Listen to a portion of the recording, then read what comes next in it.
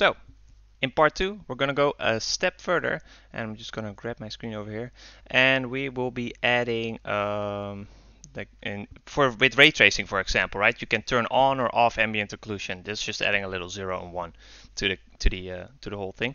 So we're going to add a checkbox. We'll go back to WBE command base, and then look for a checkbox, which we'll drag in front of the button, which is now there. That's great. And we will tie logic to that. So when the checked state changes, we will also execute a console command. Now we're going to need to change our execute console command a little bit. We're going to add a branch. I just did that by holding B and then clicking. And we are going to do add a new boolean called checkbox. Make that editable, and we'll put the default value to false. So by default, we don't want a checkbox. If it's false, we execute the console command as we normally would. If it's true, we'll create a new one, and we will need to do some extra things with this. Append. Now, I'm going to have to be honest here. I'm not 100% sure if there needs to be a space, but I'm going to add a space, and I'm going to need a checkbox, which is here, and drag that in, and then do get state, get checked state. Oh no, get is enabled.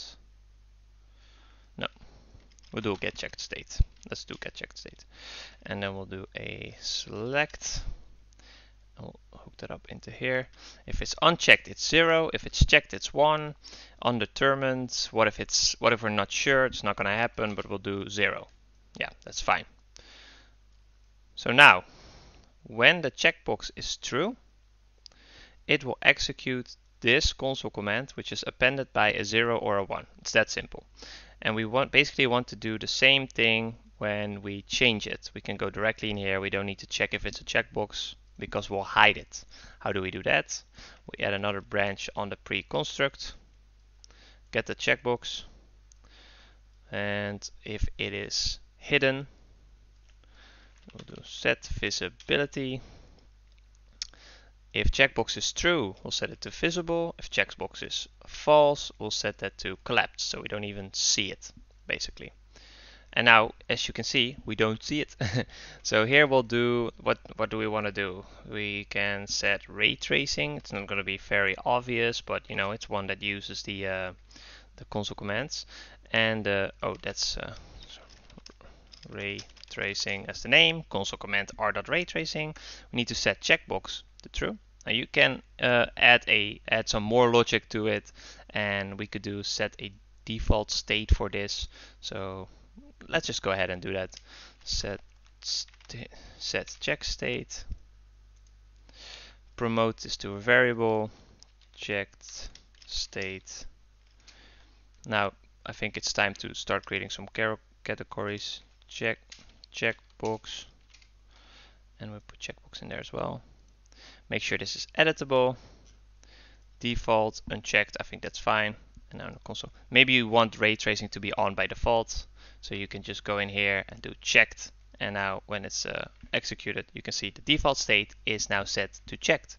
So when we execute the run editor utility widget, you can see, hey, here we go, we've got ray tracing, false, on, off, a little bit hard to check. Let's make sure that it's actually working. Where is my output log? There it is read only. Well, the 1s and 0 works, and then you have to make sure that it's not read only. Can we do it with Lumen or something? I don't know the console commands for Lumen. Let's assume this works. This works. Okay, I think this concludes part 2.